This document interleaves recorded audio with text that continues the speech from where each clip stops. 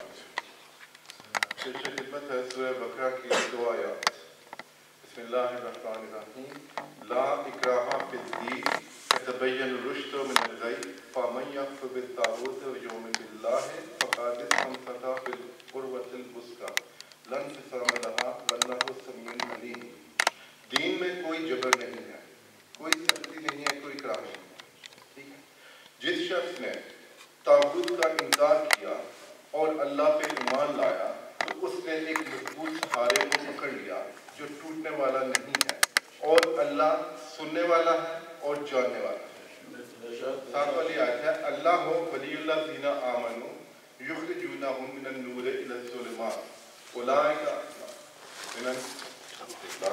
اللہ ولی الذین آمنوا یخرجونہم من الظلمات الی النور والذین کفروا اولیاءهم الطاغوت یخرجونہم من النور الی الظلمات. اللہ مومنوں کا ولی ہے جو ان کو روشنی کی طرف لے کر آتا ہے اندھیرے, گمراہی, تاریکی.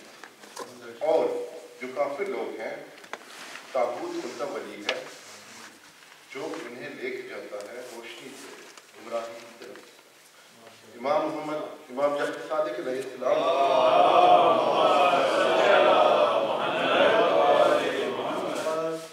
ایک شخص نے پوچھا کہ یا امام, میں دیکھتا ہوں کہ بہت سے لوگ جو آپ کے ماننے والے نہیں ہیں وہ انتہائی سچے ہیں, وعدہ وفا کرنے والے ہیں, پرہیزگار ہیں, دیندار ہیں, اور وہ لوگ جو آپ کے ماننے والے ہیں, آپ کی ولایت پہ قائم ہیں, وہ نہ صرف سچے اور دیانتدار نہیں ہیں, دین کی بھی پابندی نہیں کرتے, زاہد بھی نہیں ہے, تقوی والے بھی نہیں ہیں.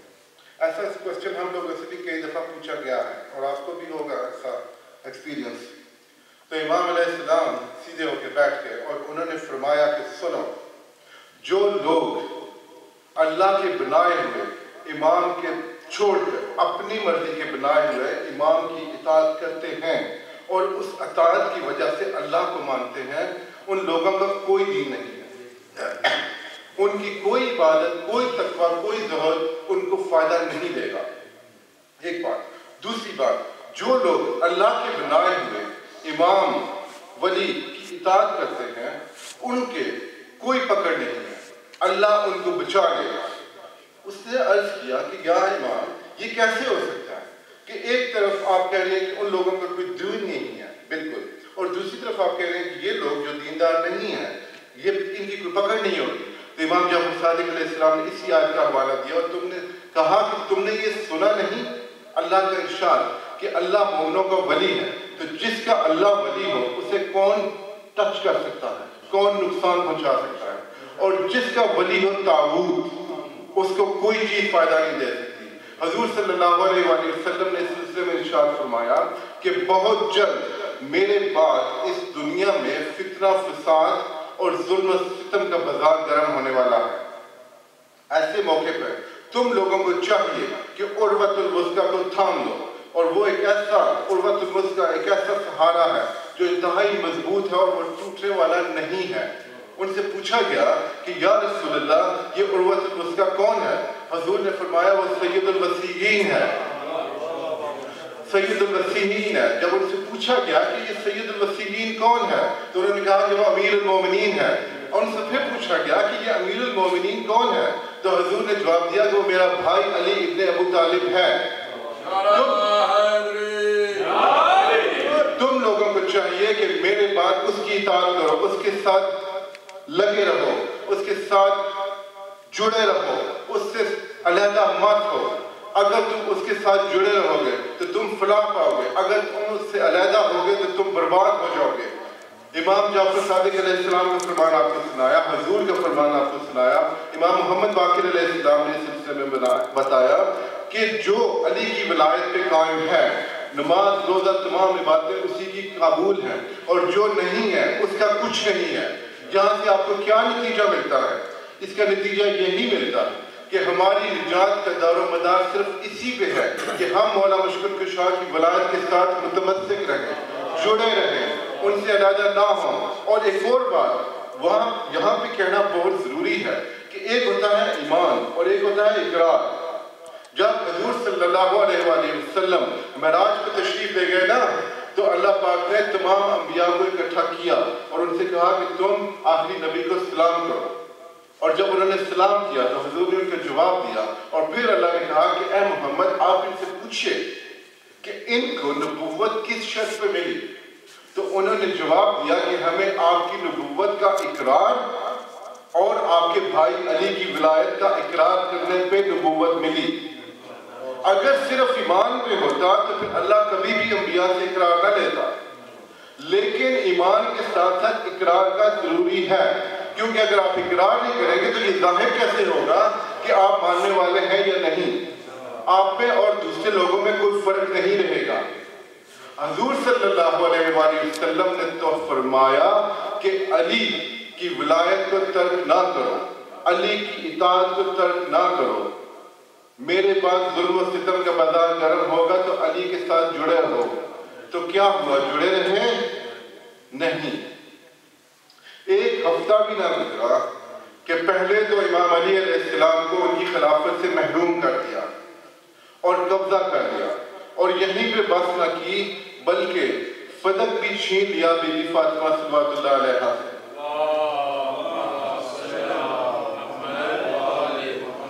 میرا خیال ہے، اس کی میرے پاس کوئی ثبوت نہیں ہے کہ انہوں نے یہ فدق چھینا کیوں۔ بی بی پاک سے تو ان کی دشمنی بنتی نہیں ہے، کیونکہ بی بی پاک تو حضور کی بیٹی تھی۔ انہوں نے اپنی دشمنی نکالی علی کے ساتھ۔ انہیں یہ تھا کہ پہلے تو علی کو خلافت سے محروم کیا ہے، اب ان سے ان کا ذریعہ آمدن بھی چھین کے انہیں بے دستفا کر دو۔ اس سلسلے میں جب بی بی پاک کو اطلاع ملی کہ ان کے منشی مینیجر جو بھی تھا بندہ، مجھے اس کا نام نہیں یاد، اسے نکال دیا گیا ہے اور ان کے کارندوں کو بھی وہاں سے نکال کے قبضہ کر لیا ہے حکومت نے، تو بی بی پاک نے اپنے آپ کو پتہ ہے کہ ان کا دروازہ تھا جو مسجد میں کھلتا تھا، انہوں نے ایک چادر لگوائی اور اس چادر کے پردے میں بی بی وہاں پہ چل کے گئی۔ سب سے پہلے تو ایک بات میں آپ کو کلیئر کر دوں کہ اب یہاں پہ آپ بہت کچھ سن چکے ہیں اس فدق کے بارے میں، بہت سی آیات، بہت سی حدیث، بہت کچھ۔ اب میں آپ کے سامنے رکھتا ہوں ایک سلسلہ کہ اگر میں اس سلسلے میں نہ کوئی آیت پڑھوں نہ کوئی حدیث، لیکن پھر بھی میں آپ کے سامنے یہ ثابت کر سکتا ہوں کہ فدق بی بی کا تھا، اس لیے کہ جب انہوں نے فدق پہ قبضہ کیا تو اس وقت وہ بی بی کے پاس تھا، بی بی کے پاس تھا تو مینیجر بھی ان کا تھا، کرندے بھی ان کے تھے، اور وہ 2 ہفتے سے زیادہ مدت سے ان کے پاس تھا، مطلب حضور کی زندگی میں وہ ان کے پاس تھا۔ بچپن سے ہم سنتے آئے ہیں کہ حضور صلی اللہ علیہ وآلہ وسلم کی 3 طرح کی سنتے ہیں۔ ایک وہ سنت ہے جو انہوں نے خود کیا، ٹھیک ہے، دوسرا وہ ہے جس کا کرنے کا انہوں نے کہا ہو، حکم نہ دیا ہو، ایڈوائز کی ہو، مشورہ دیا ہو کہ یہ کام کرو، جیسے کہ ہمیں پتہ ہے کہ حضور نے فرمایا کہ بیٹھ کے پانی پیو، ٹھیک ہے۔ تیسرا یہ ہے کہ جو ان کے سامنے کوئی کام ہو اس سے وہ منع نہ کریں۔ اب بی بی پاک کے پاس جو جاگیر تھی وہ کوئی ایک تنکا تو نہیں تھا کہ جس کا حضور کو پتہ نہیں تھا، وہ تو ایک بہت بڑی جاگیر تھی، اور حضور صلی اللہ علیہ وآلہ وسلم کے متعلق قرآن پاک میں اللہ فرماتا ہے وَمَا يَنْطِقُ عَنِ الْهَوَىٰ إِنْ هُوَ إِلَّا وَحْيٌ يُوحَىٰ، نطق ہی نہیں کرتا میرا رسول جب تک کہ وحی نہ ہو۔ تو جب حضور صلی اللہ علیہ وآلہ وسلم نے اپنی زندگی میں دیکھا کہ یہ فدق جاگیر فاطمہ کے پاس ہے اور انہوں نے کچھ نہ، آپ اس بات کو بھول جائیں کہ انہوں نے دی یا نہ دی، انہوں نے دیکھا کہ یہ میری بیٹی کے پاس ہے تو انہوں نے کچھ نہیں کہا، اس کا مطلب ہے کہ وہ اس پہ راضی تھے، ٹھیک ہے۔ اب یہ ہوگی بات ایک، لیکن جو دربار میں ردات میں وہ بھی بتانا ضروری ہے۔ جب بی بی وہاں پہ پہنچی تو آپ نے سنا، میں نے بھی سنا، کچھ کہتے ہیں 4 گھنٹے 3 گھنٹے بی بی وہاں پہ کھڑی رہی، 4 گھنٹے کھڑی رہی یا 4 منٹ کھڑی رہی۔ جب اللہ نے حکم دیا کہ رسول کی عزت کرو، فَالَّذِينَ آمَنُوا بِهِ وَعَزَّرُوهُ، جو لوگ اس پر ایمان لائیں اور اس کی عزت کریں۔ رسول کی عزت کرنے کا مطلب یہ ہے کہ رسول کی بیٹی اگر آپ کے سامنے آ جائے تو آپ اٹھ کے کھڑے ہو جائیں، یہ نہیں کہ وہ جب کھڑی رہے اور انتظار کرتی رہے کہ آپ اس کی طرف نظر کریں۔ کافی دیر گزرنے کے بعد سلمان فارسی نے ان سے کہا کہ کچھ شرم کرو، بی بی آئی ہیں آپ سے بات کرنے۔ تو پھر مخاطب ہوا خلیفہ، اس نے کہا کہ جی فرمائیے کیسے آنا ہوا؟ بی بی نے کہا کہ تم نے میرے فدق پہ میرے مینیجر کو، منشی کو وہاں سے ہٹا دیا اور اس پہ قبضہ کر لیا، یہ ایسا کیوں کیا تم نے؟ اس نے کہا میں نے حضور سے یہ سنا ہے کہ ہم انبیاء نہ کسی کے وارث ہوتے ہیں اور نہ ہی ہمارا کوئی وارث ہوتا ہے۔ اس سے پہلے کہ بی بی اس کی اپنا کیس فائل کرتی، انہوں نے اس پہ اس کو روک لیا۔ انہوں نے کہا کہ جھوٹ مت بولو، حضور کی کوئی حدیث ایسی نہیں ہو سکتی جو کہ قرآن کے خلاف ہو۔ جب قرآن میں اللہ کہہ رہا ہے کہ داؤد علیہ السلام کے وارث حضرت سلیمان علیہ السلام ہوئے، تو میں اپنے بابا کی وارث کیوں نہیں ہو سکتی؟ جب ایک نبی کا وارث اس کا بیٹا ہو سکتا ہے، تو سید الانبیاء کی بیٹی اس کی وارث کیوں نہیں ہو سکتی؟ خاموش۔ کہتے ہیں نہیں آپ کے پاس اس کا کیا ثبوت ہے کہ حضور نے آپ کو یہ دے دیا؟ انہوں نے کہا کہ میں کہہ رہی ہوں کہ انہوں نے مجھے دیا اور تم میرے پہ شک کر رہے ہو، خدا کی قسم میں جھوٹ نہیں بولتی۔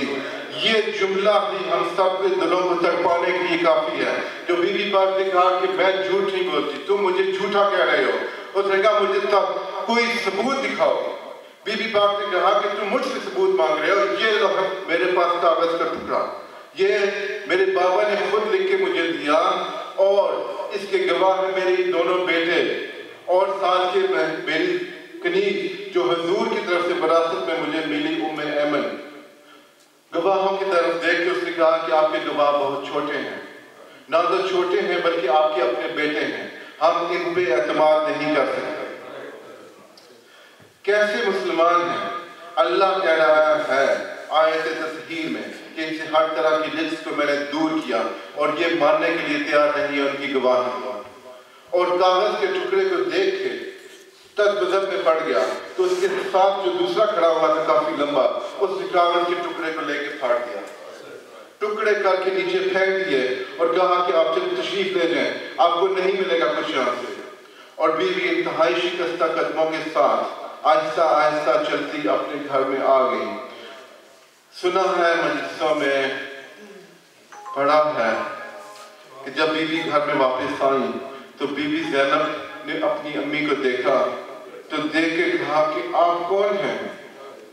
آپ کون ہیں؟ آپ کہاں آئی ہیں؟ تو انہوں نے کہا کہ زینب میں تمہاری امی ہوں، تم نے مجھے پہچانا نہیں۔ تو بی بی زینب کہتی ہیں میں نے یہی دیکھا اور سنا۔ بی بی زینب نے کہا کہ آپ ابھی جب تھوڑی دیر پہلے گئی تھی تو آپ کے بال سفید تھے، آپ کے بالوں کو کیا ہوا؟ بال سفید ہو گئے ہیں اور آپ انتہائی شکستہ اور تھکی ہوئی لگ گئی ہیں، کیا ہوا؟ کس نے کیا کہا؟ بی بی نے کہا کہ میں نے جو کچھ سنا تھا اپنے بابا سے، مجھے اس پہ یقین نہیں آتا تھا، لیکن وہ سب کچھ سچ ہوتا ہوا نظر آ رہا، میرے سامنے دربار میں بہت برا ہوا۔ بی بی نے کہا آپ کے ساتھ ایسا کیا ہوا؟ بی بی فاطمہ نے کہا کہ میرا حق غصب کر لیا گیا۔ بی بی زینب نے کہا کہ آپ کا حق غصب ہو گیا تو کیا فرق پڑتا ہے، انہیں رہنے دیجیے۔ انہوں نے کہا کہ نہیں، جو کچھ ہوا ہے اس سے مجھے صاف نظر آتا ہے کہ اب میرا حسین بھوکا پیاسا شہید کر دیا جائے گا، تمہارے سروں پہ چادریں نہیں ہوں گی۔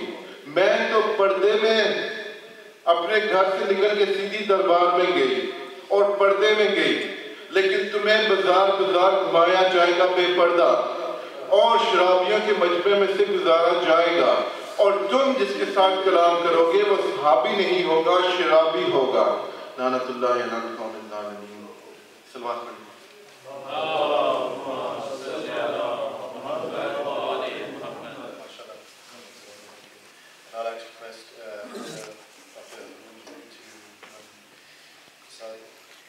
محمد وآل محمد صلی اللہ علیہ وسلم۔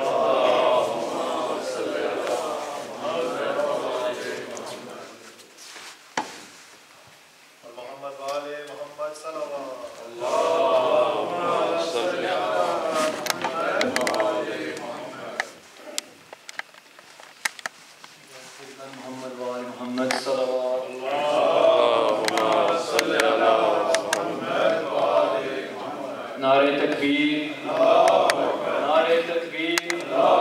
Akbar. नारे रिसालत Ya Rasulallah. नारे रिसालत सब मिलके नारा हैदरी Ya Ali. हैदरी हैदरी हुसैनियत हुसैनियत यजीदियत यजीदियत पर मोहम्मद व आल मोहम्मद पर सलावत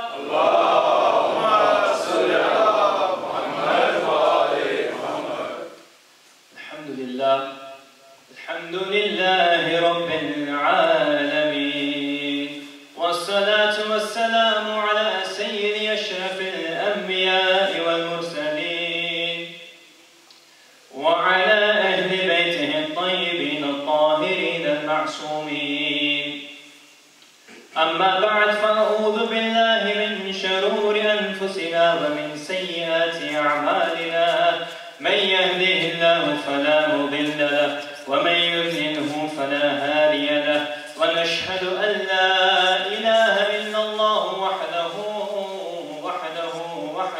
لا شريك له ونشهد أن محمدا عبده ورسوله ونشهد أن أمير المؤمنين وإمام المتقين عليا ولي الله ونشهد أن فاطمة صديقة كبرى أما بعد فقال الله تعالى في القرآن الكريم بسم الله الرحمن الرحيم يا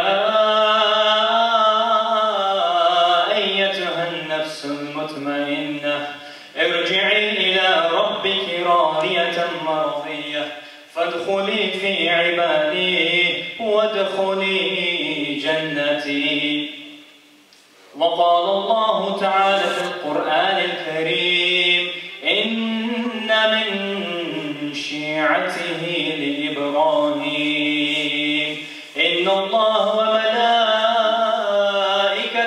يصلون على النبي يا أيها الذين آمنوا صلوا عليه وسلموا تسليما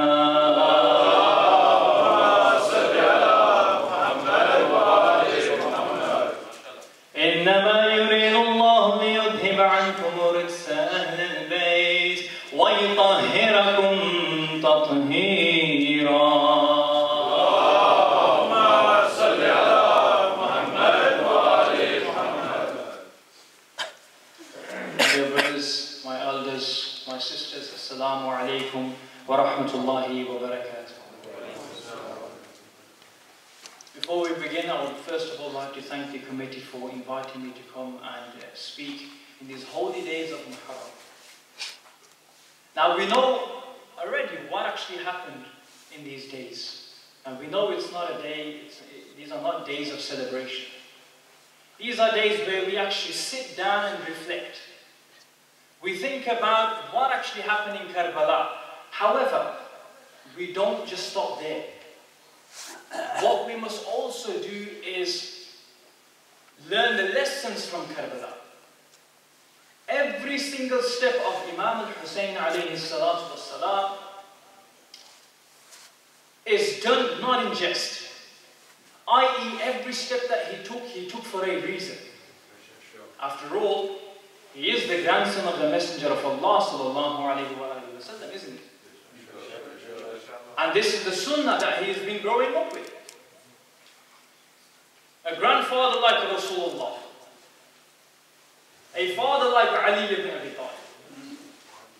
A mother like Fatima al-Zahra sallallahu wa salamuhu alayha.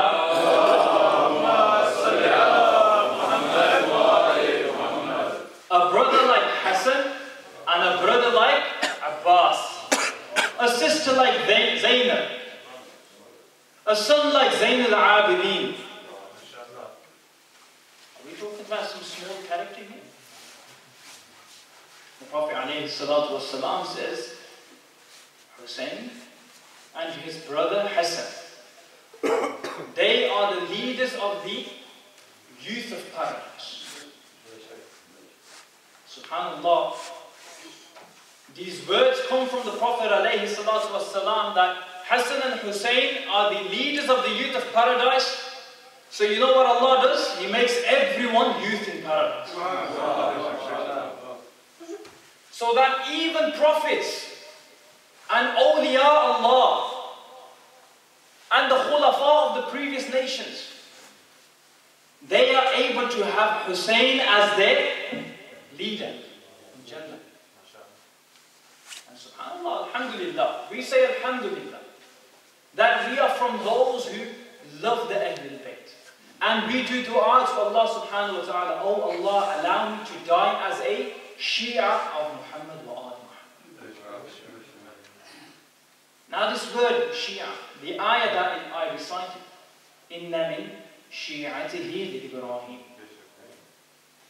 You may find that in the community out there we have people who say, you know, why do you call yourself Shia? Why do you not call yourself Muslim? Has anyone here heard? Been asked that? Don't call yourself Shia, you are causing a division. Call yourself Muslim so that the Ummah is united. Interesting. Right. What is actually special about this word Shia? We find in the Quran, Allah has referred to a group of people as Muslim. Yes? We find in the Quran that Allah has referred to certain people as Mu'min. We find in the Quran that Allah has referred to certain people as Shia. Now we know what Muslim is. The one who submits, whether he knows or he doesn't. What is a Muslim? Mu'min. A Mu'min is one who submits, but he tries to understand. What is a Shia? Let's ask Imam al-Hasan alayhi salatu wasalam. Ya Imam al-Hasan, what is a Shia? He says, a Shia is the one who has no attachment to the dunya. What does that mean? Let's understand, let's dissect this phrase of Imam al-Hasan alayhi salatu wasalam. A person who has no attachment to the dunya. Right. What does he mean? A person who is attached to the dunya will find that whenever something good comes their way, they will hold on to it with both hands. I've got a place in university, let's hold on to this. But what about your salah? Yeah, I've got an exam at university today, I don't think I should fast just in case my exam doesn't go well. Or it's the Dhuhr time, but I can't pray because my lesson starts in 2 minutes. Or I have a job interview and the person interviewing me is a woman, so I have to shake her hand because, you know, they might get a bad impression. These are just some of the many examples of when we have been attracted to the dunya and we have left, or we are leaving, or rather we are neglecting the message of Muhammad wa Ali Muhammad. So according to Imam al-Hasan, by the way, when we say Imam al-Hasan said, we means that it was uttered from his blessed mouth. However, the sentiment is shared between all 14 of them. So just because Imam al-Hasan said, doesn't mean that this is not what Imam Ja'far al-Sadiq said. That's also what Imam Ja'far said. It is also what Imam al-Mahdi Ajallahu Ta'ala Faradahu Sharif.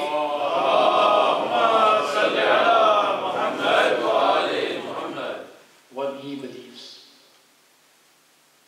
Now, this ayah of the Quran, Allah subhanahu wa ta'ala says, Ibrahim is a Shia of who?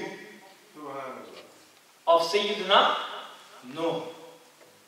Sayyidina Nuh alayhi salatu wasalam was the Nabi and the Rasul that came before Sayyidina Ibrahim alayhi salatu wasalam. And Allah says, remember, in the same way all of our Imams are Muwahidun. They believe in one Allah. And they are unanimous on their opinion and unanimous on their justice.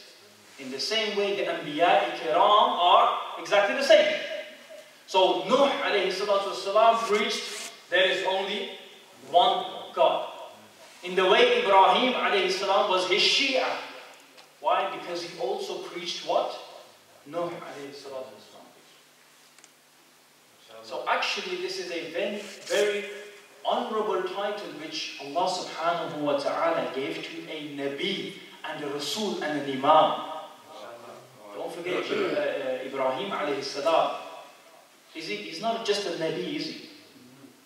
He's not just a Rasul, is he? Allah has also granted him the rank of an Imam. Yes. So he is referred to as a Shia in the Quran. In the same way, what does the word Shia actually mean? The word Shia actually means a party or a follower of. Now when they say to you, don't use this word Shia, say you are Muslim. Because Allah says in the Quran, إِنَّمَا الْمُؤْمِنُونَ إِخْوَةٌ. Or indeed the mu'minun or the Muslimun, they are brothers. There is a hadith in which the Prophet ﷺ, in front of all the Sahaba, said, I leave behind for you two weighty things. How many weighty things? What are they? The Quran, Kitab Allah, and the Ahlul Bayt. But what does he say forward? He says, وَعِتْرَتِي and my itra, i.e. my offspring, the ones who come from me, my seeds. So we say, okay, Allah doesn't only say, or the Prophet ﷺ didn't only say to love them. He said this many times, didn't he? He said, "Man abghadana ali Muhammad fahasharahu Allah yawm al-qiyamah yahudiyan." That the one who has even an atom's amount of hatred for the Ahlul Bayt, Allah will raise them on the day of judgment as Yahudiyan, as Jews. Why didn't he say Christians? Why did he say Jews? Anyone know why? Why did he say Allah will raise them on the day of judgment as Christians? Why did he say Jews? Because as we know from history, the only nation which was disloyal to all the prophets and the khulafa, the Jews. Musa alayhi salam says, "Ukhlufni," to Harun. He says to him, take my place. And he says to Allah, oh Allah, give me a khalifa min ahli, from my family, akhi Harun, my brother Harun. So in the same way, our Prophet ﷺ said, "Ghadir man kuntu mawlahu, fahada Ali mawlahu." The same way, Musa alayhi salam has done the exact same thing in front of his Sahaba. He says to him, Harun, take my place. In my absence, you will take my place. What did the Jews do? They disobeyed Harun, didn't they? They left him. Instead, they started worshipping the cow. Some people say they worship the bakar. Some people say they worship the cow. Huh? See any familiarities there? They worship the bakar there. Some people worship the bakar here. Interesting. So they left the Khalifa, didn't they? So look at the wording of the Prophet ﷺ. He says that the one who has any hatred or dislike towards the Ahlul Bayt ﷺ, Allah will raise them up on the day of judgment as Jews. What do we take from this? We take that these are the people who we are supposed to follow. The Ahlul Bayt ﷺ. So any hatred towards them, we are now beginning to worship our nafs. We are beginning to worship other things. In the same way, Allah subhanahu wa ta'ala says in the Quran that the Christians have disobeyed. Why? They disobeyed because they began worshipping their monks and their rabbis. What does that mean? How did they do that? In the presence of rightful khulafa, they decided to go with the monks. Like you. We all know of Simon Peter. Isa alayhi salam said that after me, my Khalifa will be Simon Peter alayhi salam. So what happened? Isa alayhi salam disappeared. Allah took him to the heavens. Simon Peter was left. He says, your Rasul, your Nabi literally just told you that I am the Khalifa after him. Rather, what do?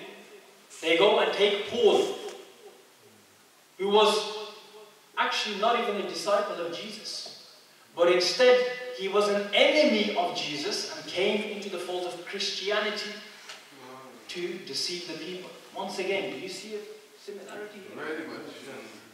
And as we know, Simon Peter was from the family of Isa. Do you see a similarity there?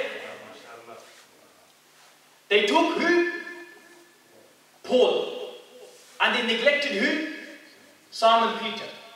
It's quite funny as well that Simon Peter actually ended up being their fourth Khalifa, but not for long. See another similarity there? Allah.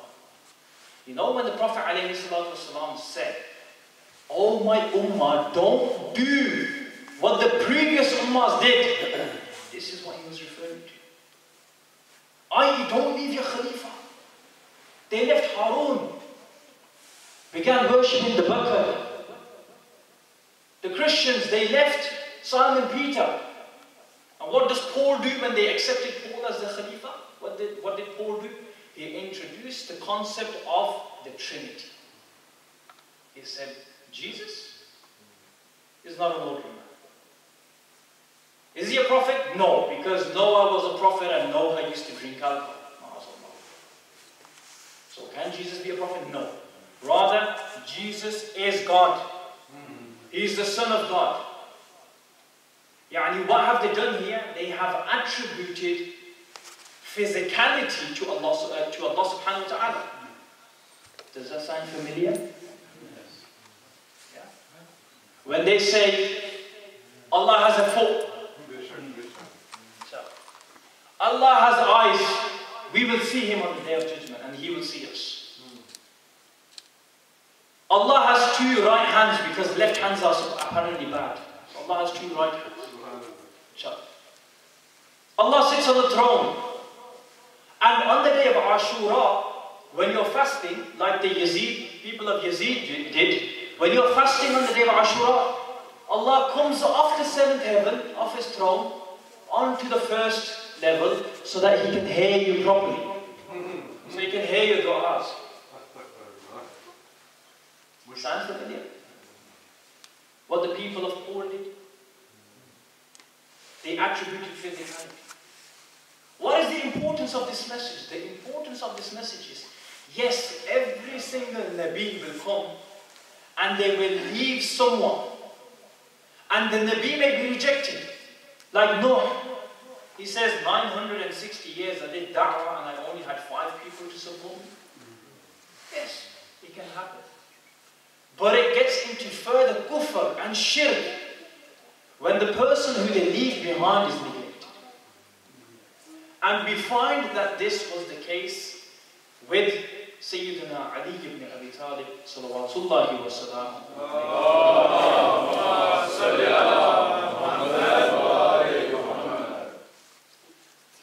The people deserted him. Therefore, what do we say? When it comes to being Shia, or rather when it comes to becoming lovers of the Ahlul Bayt, we need to know what that really means.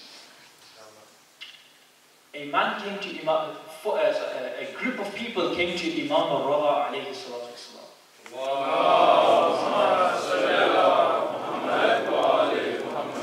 And they said, we want to go meet Imam al-Rada. So Imam al-Rada asked, who are the people that wish to meet you? The man responds, oh Imam, they are your Shia. The Imam stops for a second. He looks down. He says, they're my Shia. Okay. Tell them I don't want to see them. The Imam said, the hukum of the Imam, he said he doesn't want to see you. Go. So they were slightly confused. They left. They come back the next day. Can we see the Imam? The Imam says, who's there? He says, they are your Shia. They say they are your Shia. The Imam says, don't want to see them. For 60 days, 60 days, 2 months, they came to the Imam every single day before Maghrib and they said, "Oh Imam, we just need to see you, we need to ask you some questions." Imam says, "Who are they?" "They are your Shia." Imam says, "I don't wish to see you." Allahu Akbar. What do we have here? Imam al-Rida, Bab al-Hawa'ij. You go to him, you ask for anything and the Imam will grant it to you through the permission of Allah subhanahu wa ta'ala. You're coming to him and he's saying he doesn't want to see you. Why? So then the man asks Imam, he says, "Oh Imam, Wallahi I don't doubt your knowledge. Wallahi I don't doubt your knowledge of the unseen. Wallahi I do not doubt your decision making. But I have a small question for you. Why is it that you have refused to see those people after they have claimed to be your Shia?" So the Imam said, "Gather them, bring them forward." They came forward. So the Imam said, "Who are you?" They said, "Oh Imam, we are your Shia." And the Imam looks down. And he looks up.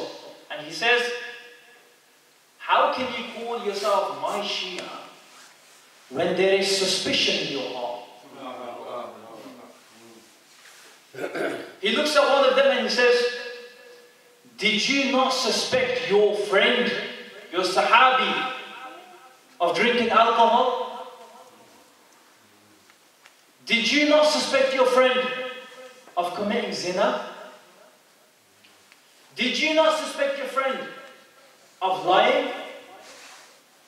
And they look at the Imam and they think, "Oh, subhanAllah." Yeah. The Imam says, "A Muslim in whose heart there is suspicion for another Muslim cannot be my Shia." One. It's a very lengthy narration, so I'll only be able to cover a few points. And the Imam says, "Which one of you lies for personal gain?" And they all looked at each other. And they looked down. You know, this is not some ordinary person you're talking to. You're talking to the Imam.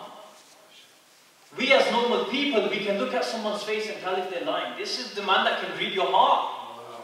He can see what's inside your heart. A man stood up in front of Imam al-Rida, and Imam al-Rida says, "Ask me any question." The man says, "Who is my father?" Imam al-Rida said, "This man is your father." Allahu Akbar. "Ya Imam, how do you know?" He says, Allah tells us. We have received this information from our forefathers. And the ilm of the Prophet ﷺ has been passed on to us. Can any other Khalifa say this? No. Which one of you lies for personal gain? He said, "Ya Imam, what do you mean by personal gain?" The Imam said, "The one who lies to save his own life, Allah will forgive him. The one who lies to bring a husband and wife back together and remove the arguments between them, Allah will forgive him.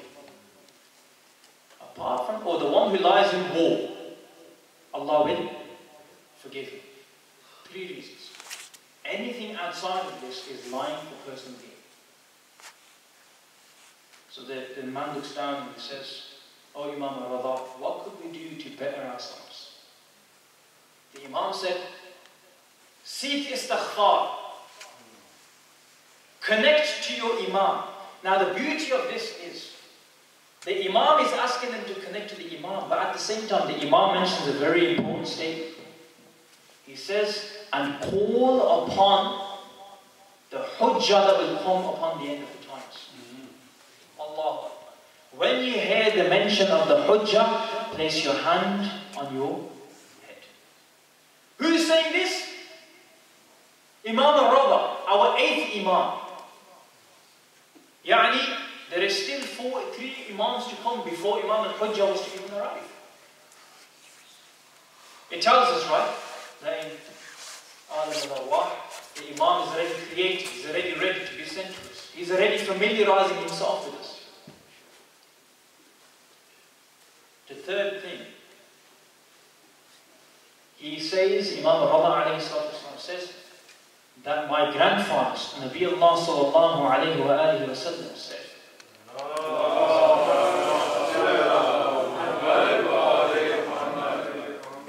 he says, Bismillah ar-Rahman ar-Rahim, Al-Muslimu man salama al-Muslimuna min lisanihi wa yadihi.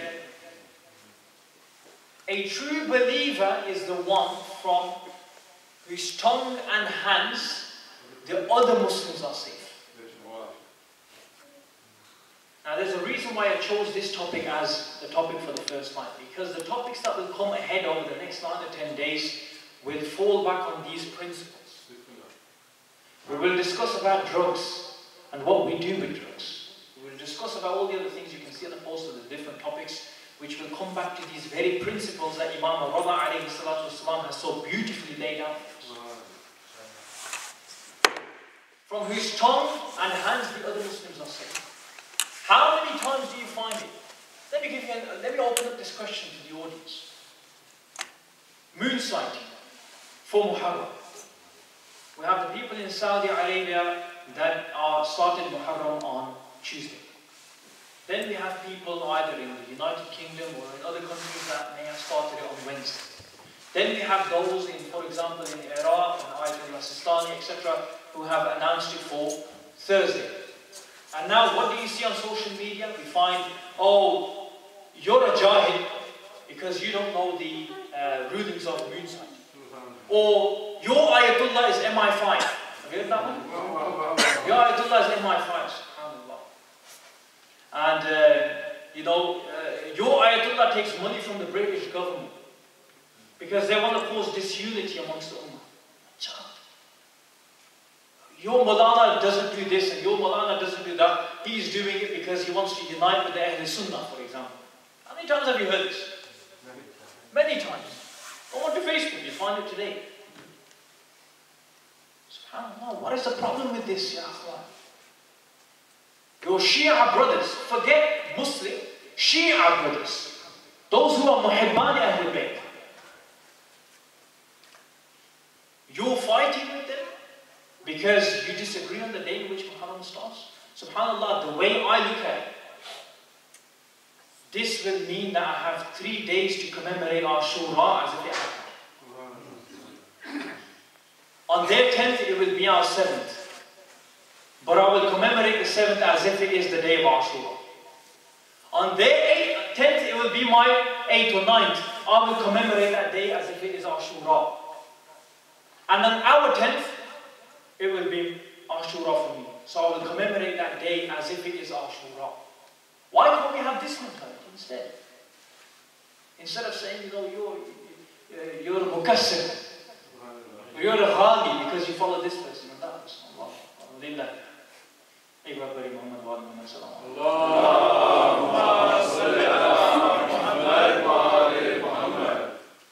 What we need to focus on, especially I am specifically talking to the youths here today.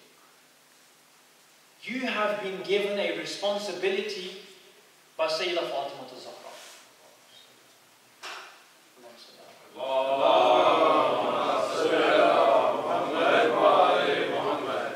This is your haqq. This is your right. And who has given you this right? The woman from whom haqq was taken from. She's giving you this right. If you are going to go out there and tell your friends and tell your people, I am a Shia, then you must behave like one. The story that I just gave you of Imam Rabah, when he asked, who are they? They said, they are your Shia. Imam said, I don't want to see them. Why? Because they were claiming to be Shia, yet their actions would contradict them. They would lie. They would be suspicious. They would create discord and disunity. So when they said to the Imam, we are the Shia, the Imam said, no, this is not what Shia is. A Shia is the one who brings together the rest of the ummah. The moment you say to someone out there, I am a Shia, you have now brought upon the responsibility upon yourself that I must represent the Ahl Tashayyu. I must represent the 14 months. So if they see that you are going around and you are hugging girls and you are texting girls and sending photos and free mixing in shisha bars and etc., and someone comes up and they say, is this what a lover of Ali ibn Abi Talib does? On the day of Qiyamah, you will face Fatima Zahra. I will face Fatima Zahra. You will face her. We will face the Imam. You will face the Imam. And they will ask you, this person left Shiaism. This person left our path. Because you told them that the men of the Ahlul Bayt are responsible for their women. And then yet you go and you be disobedient towards your wife, or you are brutal towards her and you don't respect her wishes. How can you tell me that you follow Ali ibn Abi Talib, you say he's done this and then you go and do something else? We must practice what we preach. And this lesson is for myself first and foremost before I give it to anyone else. Just because I'm sat in here doesn't mean I'm sinless. I also commit sin. And I probably commit the same ones that you commit. I'm not good. Which is why when it comes to asking, are you Shia? You say, Inshallah. Are you Shia? Inshallah. Because we don't actually know. If we want to know who true Shia are, we look at Salman al-Farsi. We look at Mason al-Tamar. We look at Ammar bin Yasir. We look at Miqdad. We look at Abu Dhar. We look at Abbas ibn Ali. These are examples of true Shia. So the next time you are asked, are you Shia? You say, Inshallah. May Allah allow us to die upon the path of the Shia. May Allah allow us to be servants of the Ahlul Bayt alayhim salatu wasalam. May Allah subhanahu wa ta'ala, Jalla wa A'la, allow us to be true followers of Ali ibn Abi Talib salawatullahi wa salamuhu alayhi in our private life as well as our public life. May Allah subhanahu wa ta'ala grant me a death whereby Sayyidah Fatima Zahra is happy with me. May Allah subhanahu wa ta'ala grant me a death whereupon I serve the Imam of my time, Abdullah ta'ala faraduhu sharif. May Allah subhanahu wa ta'ala allow us to be true da'is of the path of the Ahlul Bayt. Ameen, ilahi, ameen, bi rahmatika ya arhamar rahimin, wa ma alayna illa al-balagh al-mubin. Jazakumullah khair wa ahsanu.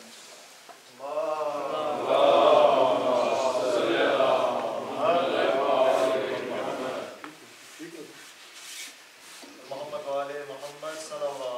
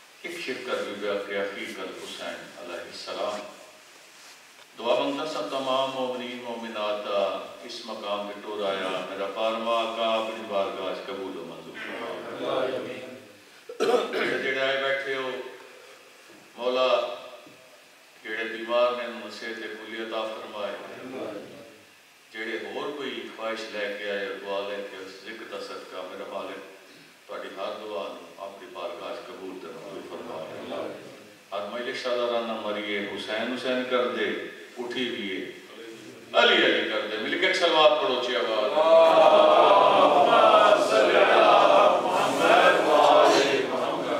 مجلس دی قبولیت واسطے بلند تر صلوات پڑھ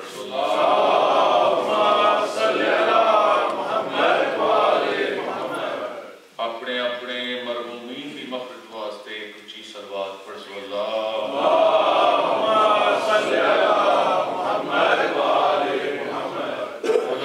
رکھے سوائے غم حسین دے دنیا دکر جو غم نہ دیکھو کافی سارے چہرے میرے تو واقف نے تے میں انہوں تو واقف ہاں جڑے نہیں انہوں نے دس دیا کہ میرا اس رگبی نال بڑا گہرا تعلق ہے تو میں پہلے بھی ایک دفعہ ڈیوٹی محرم بھی دے چکی ہوں کافی عرصہ پہلے کافی عرصے کے بعد مجھے موقع ملے انشاءاللہ میں کوشش کرتا ہوں کیونکہ ساڈا جڑا لنک ہے نا وہ ایکو جات ہوئے تو سانو جڑا سبق ملے نا وہ میں کوشش کرتا ہوں اسی طریقے دے نال جناب نو اپنا وہ سبق سناواں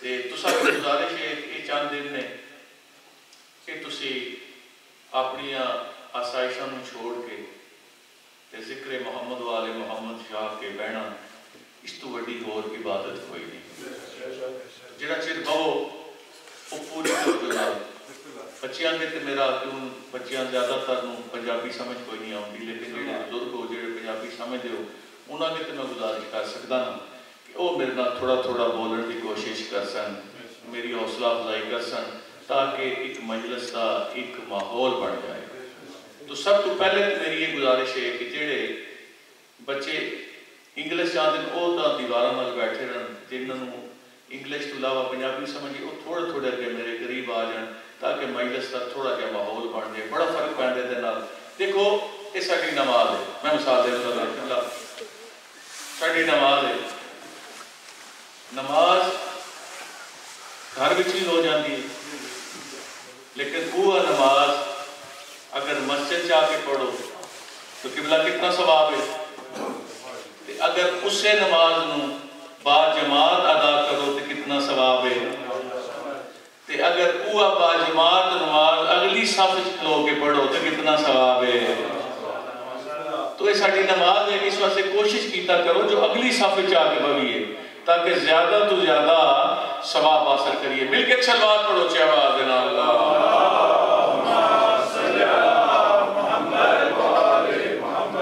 مولا تنوں وسطہ رکھے میں انشاءاللہ ترتیب دے نال کوشش کرساں جڑا محرم ہے ناصر بھائی جواد بھائی جڑے بیٹھے ہو جڑے جنہاں دا میں اس حساب نال انشاءاللہ جناب نوں اے پورا محرم سڑاساں دعا منگا کہ تانوں ہی مالک اس ذکر دا صدقہ سیر دیں تے مینوں سیر دیں تے انشاءاللہ میں اپنی پوری کوشش کرساں تو میں ایک قطعے تو اپنی مجلس دا آغاز کر لگا میرا ایہ طریقہ کار ہے ایک دو ربائیاں سنا کے اس تو بعد اپنی مجلس کا آغاز کرساں آدھا پیاں حق کی صحیح آواز ہے مجلس حسین کی حق کی صحیح آواز ہے مجلس حسین کی اور بخشش کا ایک راز ہے مجلس حسین کی بخشش کا ایک راز ہے بسم اللہ کی بلا بخشش کا ایک راز ہے مجلس حسین کی اس کو خلوص دل سے سنا کر تو بیٹھ کر مومن تیری نماز ہے مجلس حسین کی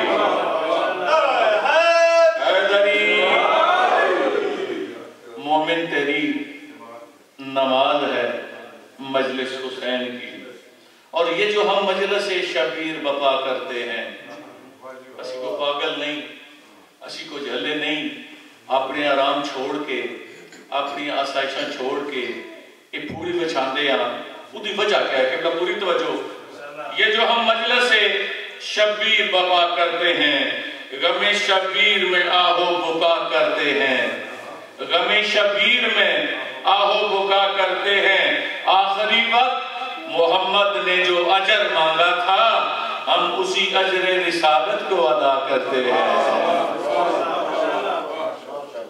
ہم اسی اجر رسالت کو ادا کرتے ہیں اگر اجازت ہے دور بھائیاں جناب کو حوصلہ تک کہ مجلس کا ماحول بن جائے. کروڑوں سال ہیں نمازیں جنہیں بچاتی ہیں.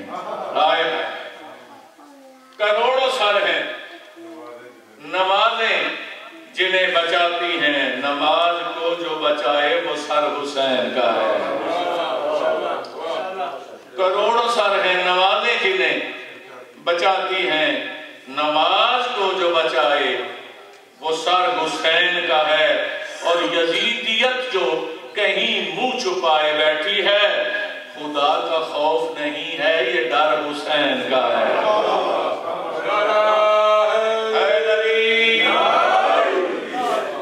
خدا کا خوف نہیں ہے یہ ڈر حسین کا ہے.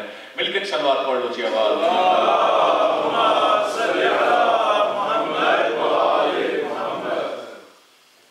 اعوذ باللہ من الشیطان الرجیم.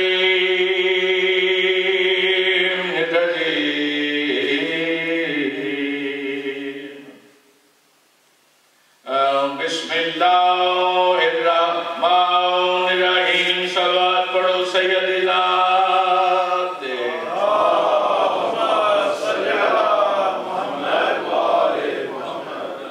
الحمدللہ رب العالمین. الصلاۃ والسلام علی انبیائہ ورسلہ اجمعین. اونچی صلوات پڑھو سید ذات.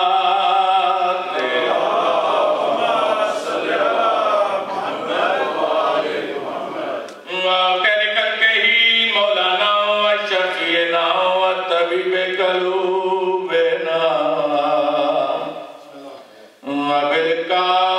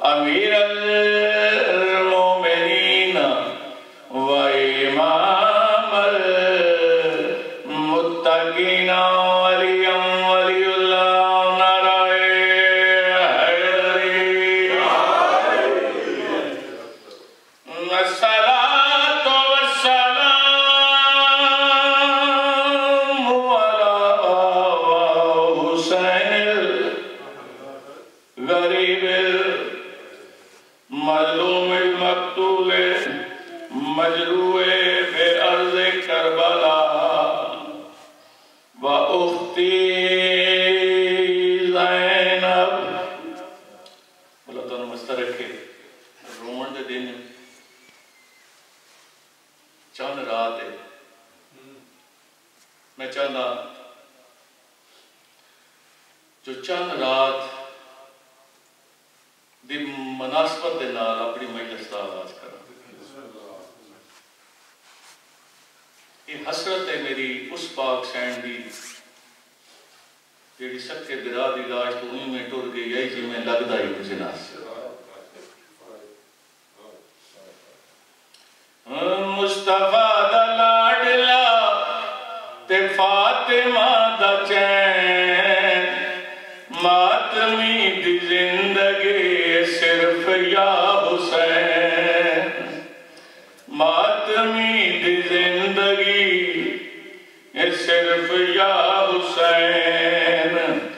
آدھا پیاج فلک تے غمدا آئے چن چڑیا تے کر چن زہرا کو یادے.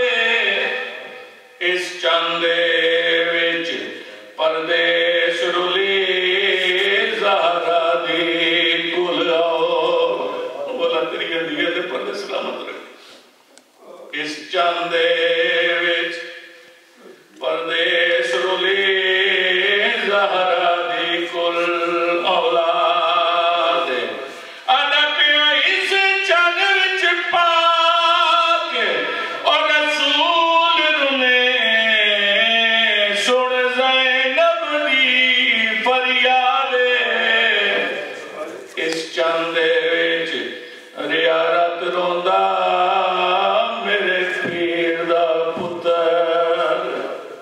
سجاد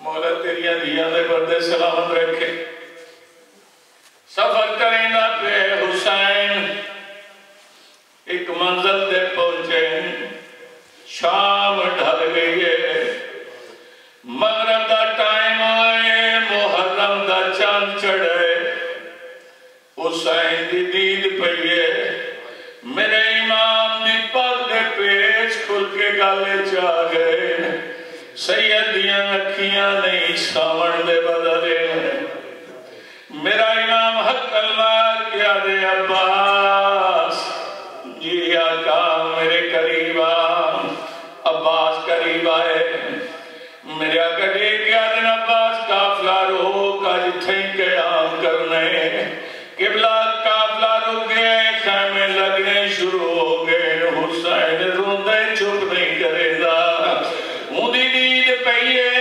جیڑی بھیڑا نو روندا نہیں دیکھ سکدی جلدی دے نال قریب آئیے بھیڑا دی داڑھی تلے ہاتھ رکھ کے آئیے روندے دستانے کیوں روندا پہ ہے اس نے میرے امام چاندے پاسے اشارہ کیتے ساریاں بھیڑی کٹھی ہو گئیں سارے حاج میں کٹھے ہو گئے میرے امام چاندے پاسے دیتے کیا دن تو شاید حسین جڑا کربل ویچ تے ویسی شام غریب بادشاہ وہ بے وارث سمجھ کے آئے لاش منڈی کو رسی لٹ دی قوم مولا تیریاں دیاں دے پردے سلامت رکھے تینڈے اللہ دیا میں دیا بھیڑی کو تے نہیں لبنی امان دیائے یہ گل سمجھی رو کیا دے بھائی سجاد دے آئے سفران دی رسی لب دی امن دی مولا تیریاں دیاں دے پردے سلامت رکھے دا نکل گئی ہے سیدی بیڑا دیے حسین چن چڑے رونا کیوں ہے اس لئے میرے جنہ رومنے نہ ہوں انہاں واسطے میں سواب پیش کردہ نامی مولا دیکھی میرے پاس کے کائنات دی قیمت دبان پڑ لگا مولا تیریاں دیاں دے پردے سلامت رکھے میرا امام حق المار کیا دے عباس میرا اکبر کنگے ہے او مولا تیریاں دیاں دے پردے سلامت رکھے جی بابا اکبر میرے قریبا اکبر جو قریبا ہے میرا امام پتر دا منہ جو کیا دن اکبر میں تیری بھین نال وعدہ کر آیا محرم دا چند جیسی میں اکبر دی شادی کرے سا تے کو ضرور بلے سا او دیکھ بھین چند کی میں دے دی پئی میرا کرے کیا دن بابا میں نو دساؤ میرے امام دو انگلہ دا اشارہ کیتے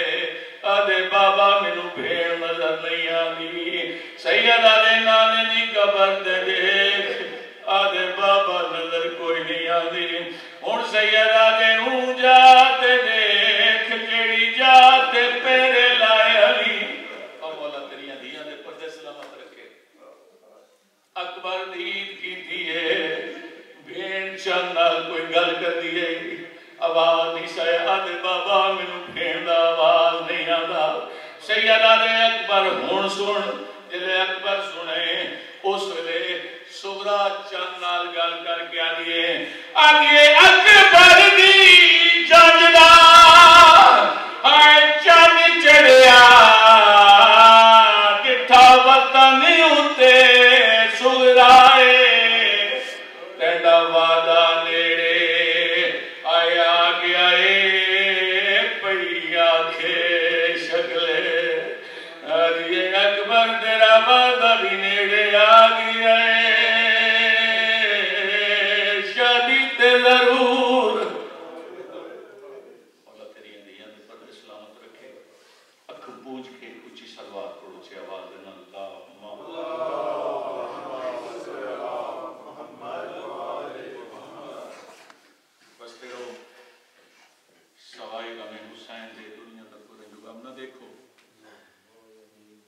عبادت کو مکمل کریے تو قبلہ عبادت مکمل ہوندی ہے ذکر علی دے نال ذکر حسین دے نال تے ہن میں چاہنا جو ایک دو قصیدے جناب نوں سنا دوں کیونکہ ایک کام بھی میرے ذمہ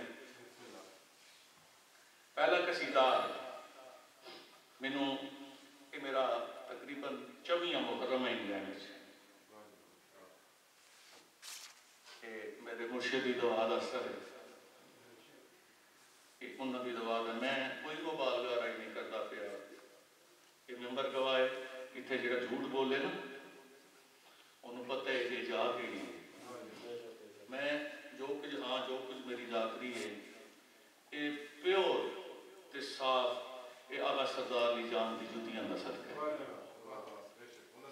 یہ انہوں دی دعا دا اثر ہے ورنہ ذاکری کیا اسی انہوں دی ذاکری کیا کرنی ہے جنہ دا ذاکر خدا ہے اسی دا ذاکری کار ہی نہیں سکتے اسی تے کوشش کرنی ہے جو چند لفظ جناب نو سنا لگیے تاکہ ہو سکتے اے حرف تواڈی بخشش دا تے ساڈی بخشش دا ذریعہ بن جائے تو یہ پہلا قصیدہ جڑا میں جناب نو سناون لگا نا کہ میں ہر محرم تے پہلی محرم نو ضرور پڑھدا امام حسین علیہ السلام کی شان دا قصیدہ ہے سردار صاحب سناوا قصیدہ سارے مل کے ایک صلوات پڑھو قصیدے علی اللہم صلی علی محمد و آل محمد زمان بھر میں عظمتوں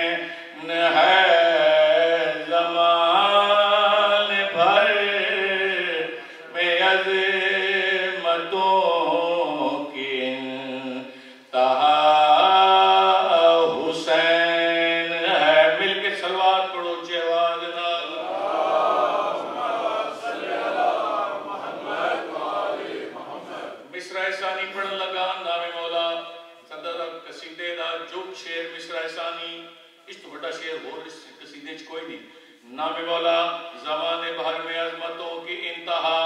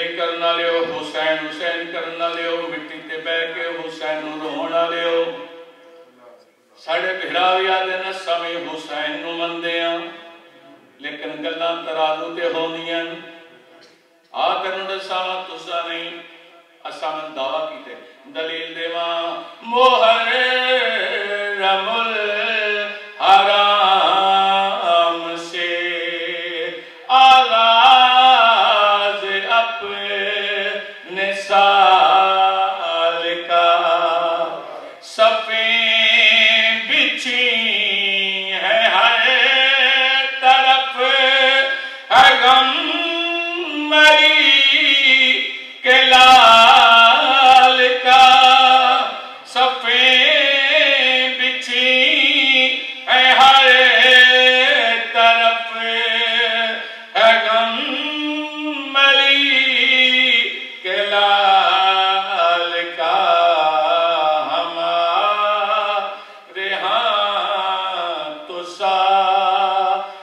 پر کی ابتدا حسین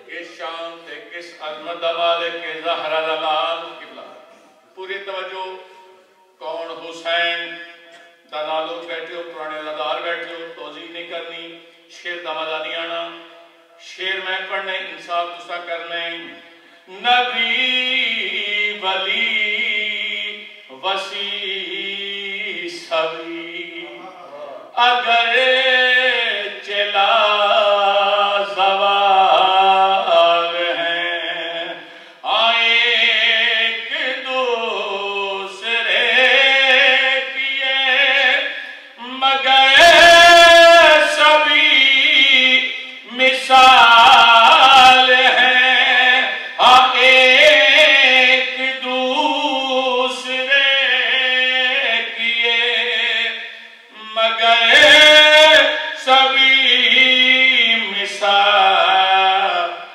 ہیں کوئی نہیں حسین سا حسین سا حسین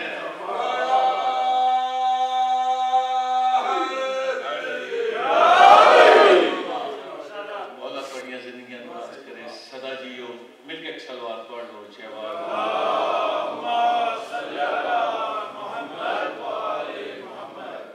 ایک قصیدہ ذرا مٹی سور اللہ ہوں ایک دو قصیدے ایک قصیدے دے اے دو شعر اس تو بعد ایک پنجابی دا کیونکہ پنجابی تے جیڑی ہے وہ نہ پڑھی تے ذاکری مکمل نہیں ہو تو دو شعر اس قصیدے دے اس تو بعد ایک شعر پنجابی دا سائیں منظور دا قصیدہ میرے روحانی محبت ہے انہوں نے تو انہوں دا قصیدہ جناب سنانے سارے مل کے سلوات پڑھ لو چہوار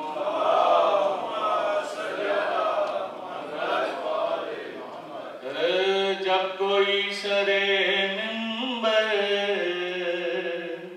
کربلا سنا دے گا جب کوئی سرے منبر کربلا سنا دے گا جب کوئی سرے منبر کربلا سنا دے گا جب کوئی سرے منبر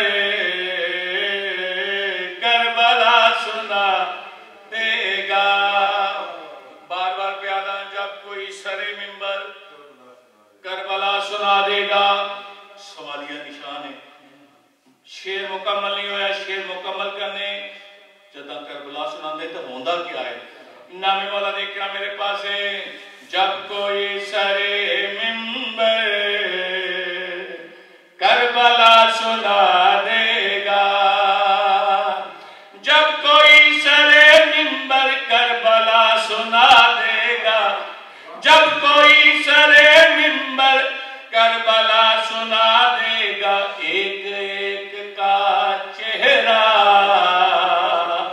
نسل کا پتا دے گا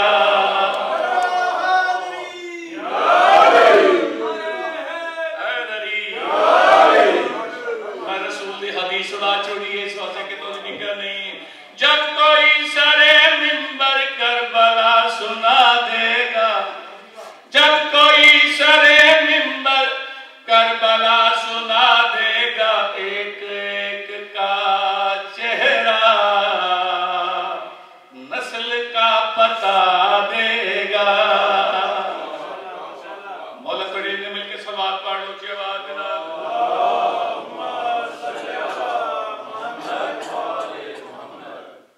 اے پتہ ہے 13 رجب میرے آقا ہے نا تے تیسرے دن اس شعر دا لطف لینا سی میں تھوڑا جا چاہنا کہ بیک گراؤنڈ دس لواں جناب تیسرے دن نبیان دے سلطان گرانو چاہے گھر دے پاسے ٹورے یا ابو جہلان دا پیو آگے دیکھ دے محمد تو جاندہ نہیں یہ مدینہ لگنے مکہ لگی یہ رسم کہ جڑا بھی بچہ پیدا ہوتا ہے نا انہوں اجدر دے سامنے دہا دے سامنے رکھ دے ہیں اگر حلال زیادہ ہوئے تو کچھ نہیں آدھا اگر حرام زیادہ ہوئے تو کھا جانا ہے میرا آقا ڈیک کیا دیں اے او نہیں جڑا تسا سمجھدے پئے ہو اے او ہے جڑا کعبے چاہے آدھے نہیں اسا رسم پوری کرنی ہے میرا آقا ڈیک کیا دیں اچھا رسم پوری کرنی ہے لے جو نام مولا دیکھی میرے پاس ہے آئے ادھر چھوڑے یا ید اللہ لیا انگلا ایمیں چیر کے رکھ چھوڑے جلے مر گئے نا بجدے ہوئے نبی کو لائن دیکھ کیا دین اے ساڑا پیمانہ ختم کر چھوڑے حلالی تے حرامی دا پیمانہ ختم کر چھوڑے اس ویلے نبیان دے سلطان انہاں دے پاسے ڈٹھے تے دیکھ کیا دین جب وجہ سمجھ آئی جس کو بوزے حیدر کی جب وجہ سمجھ آئی جس کو بوزے حیدر کی اپنی ماں کو وہ بندہ دل سے بد دعا دے گا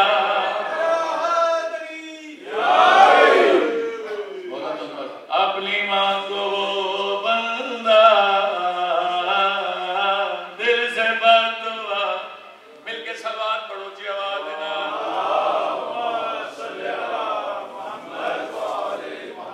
ایک شعر اور سنا دے ماں بغیر توضیح دے جو اللہ کے منکر ہیں قبلہ اور ولا کے منکر ہیں جو اللہ کے منکر ہیں اور ولا کے منکر ہیں منتقم کو آنے دو سب کے سر اڑا دے گا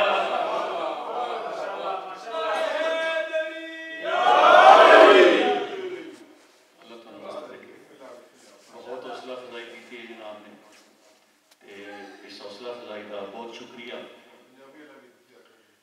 میں سنا دینا پنجابی کا ایک شعر جناب نے سنانے لیکن ایک شعر جڑا ہے نا اس سمندر کو اسے بند کیتے سائیں میں جدو بھی انہوں نے کسی کا پڑھا میں یہ روحانی محبت ہے انہوں روحانی استاد نے میرے میں انہوں نے بہت کسی سے پڑھے کہ میں ایک گل ضرور آتا ہوں کہ نہ سائیں منظور جی کسے لکھنا ہے نہ ہی سائیں منظور جی کسے پڑھنا ہے وہ لکھ بھی ہو گئے تو پڑھ بھی ہوئی گئے اے جڑے لفظ میں آکھنے لگے انہوں نے لفظ نے تو اس بعد قصیدہ شروع کرنا ہوا دن میرے 6ویں امام کو ایک بندہ آیا مل کے سلوات پڑھ لو جاؤ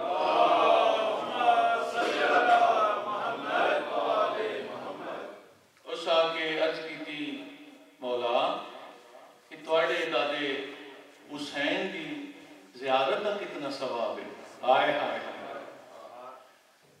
اس لئے میرے امام دے پاسے دکھا کہ کیا دن 70,000 حج قبولہ دا ثواب ہے وہ دیکھ کیا دے بس میرا کرے کیا دن نہیں قدم قدم نال 70,000 بھائی دا ثواب ہے وہ آدھے بس میرے مولا آدھے نہیں آدھے اور کیا میرے مولا آدھے سا دے نال 70,000 آدھے جلے مولا جواب دیتے نا میرا قلم اٹھے تو انہاں اس طرح مصرع لکھے تو اسے سلوات پڑھو تو میں جناب نے سنا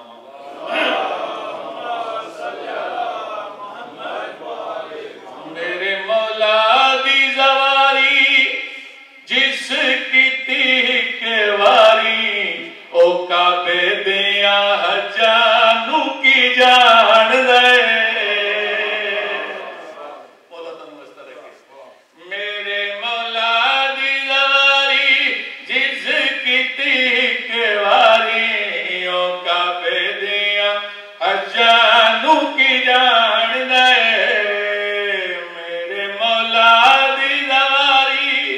او جس کی تیک واری او کعبے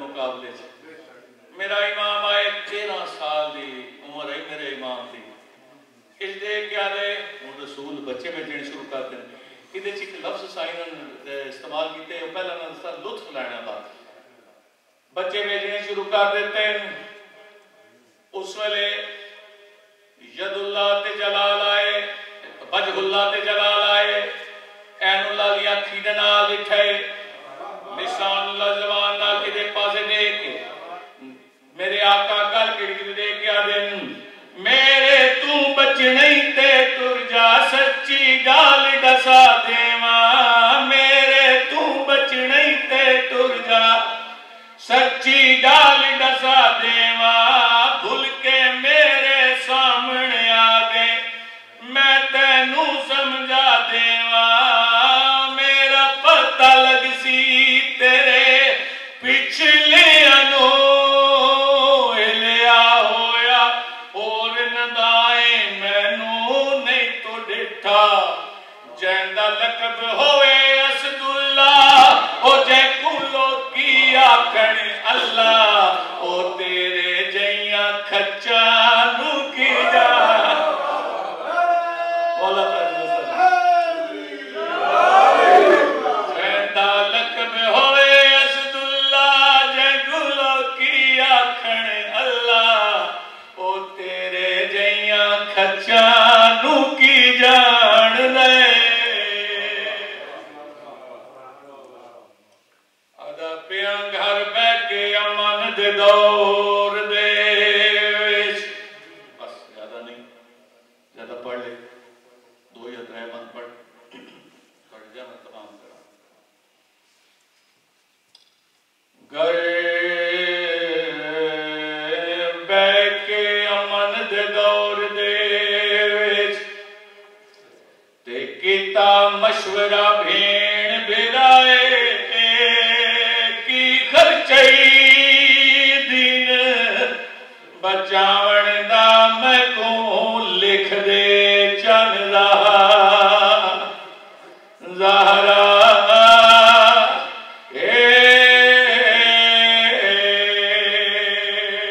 او پھٹ جگر گیا او جگہ لکھن لگا شاہ بھین دی پاک رضا مولا تیری اندیاں دے پردے سلام آدھیے میری لکھ پیچی اور دربار دے وچ جیویں بچ دئی دین بچا مولا تیری اندیاں دے پردے سلامت رکھے تیری توجہ دیکھتا ہے ایک بند اور پڑھا آدھا پیاں جڑا دکھ قدرت تقسیم کیتے تے لے سے آن نبیاں آیا قید دانا جدہ پرچے وچ کل ہستیاں چپ کر گئیاں اور ڈٹایا سے پاسے آیا سنین دے نانے بہو مشکلہ نظری پیاں تے خاموش رہے جے تائیں نہیں کیتے دست خط خاتون دیا مولا تیری اندیاں دے پردے سلامت رکھے دوئیں بہن سے درات اپنی حویلی اسلام دی بقا کیتے بیٹھے یہ دوئیں بہن برا دا چہرہ ڈیندی پئیے تے برا بہن دے پیراں دے پاس کے ڈیندا پئے تھوڑی خاموشی ہوئی ہے یہ دروازے تو آواز آئے انما یرید اللہ لیذھب عنکم الرجس میری سین دیکھ کے آدھی حسین دیکھ تا صحیح دروازے تے کوئی سوالی آئے میرا امام والے قدم چاہ کے انہیں دروازے تے آئے یا کیا ڈٹھے نانے دا دین آیا کھڑوتے ڈاڈا کمزورے نعیف ہویا ہوئے انہیں حسین دے پاسے دیکھ کے آدھیں حسین میں ڈاڈا بیمار ہاں نبیاں دے دروازے تے گیاں مرسلہ دے دروازے تے گیاں کہیں جا تو میں شفا نہیں ملی حسین تیرا تے میرا بڑا پرانا رشتہ ہے آدھے حسین جیڑی چھاتی تو کھیڑ کے جوان ہوئے نا اس سے سینے تے میں اتردا رہے ہیں جیڑی زبان چوس کے تو جوان ہوئے اس سے زبان چو میں جاری ہوندا رہے ہیں حسین اے مسلمان اور میں نو راہ نہیں دیندے اے مسلمان میں نو ختم کرنا چاہندے میریاں زیرہ تے زبرہ مٹاونی چاہندے جلے آکھے نا اس لئے میرا امام دے کے آدھے فکر نہ کر میں تو دیکھ میں نانے نلکیتا یا وعدہ پورا کرنے یاد رکھیں اگر کسے تیری زبر مٹاون کی کوشش کی دی میں اپنا اکبر دیسا اگر کسے تیری زیر مٹاون کی کوشش کی تھی میں 6 مہینہ دا اشر دیسا قبلہ نانے ندین نال وعدہ کر کے میرا امام واپس والے یہاں دی دید پہ یہ جڑی بھران روندہ نہیں دیکھ سکتی گھنڈے کیا دیے حسین روندے دسا دروازے تے کون آئے دیکھ کیا دے ماری جائی نانے دا دین آیا کڑو تے ڈاڑا بیمارے ڈاڑا کمزورے میری سین دیکھ کیا دیے حسین کوئی دوا تجویز کی تھی یا کوئی نہ اس لئے میرا امام گھنڈے پادے دیکھ کیا دے نے ہاتھ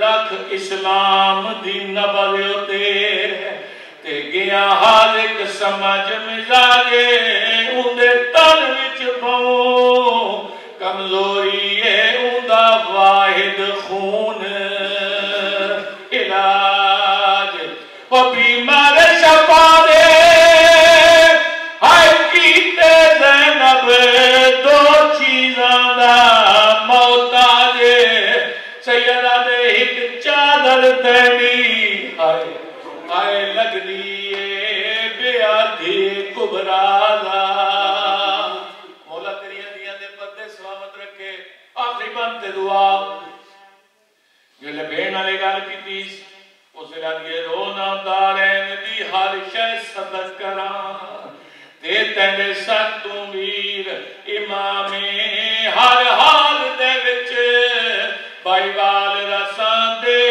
چھوڑ خیال تمام اور یہ بال چیتائی دین اور شپانا پاسی میں کو نہیں منظور آرام یہ گل سکی آدھیے تو کربل تائیں امداد کریں اگوں میں جانا دے شاہ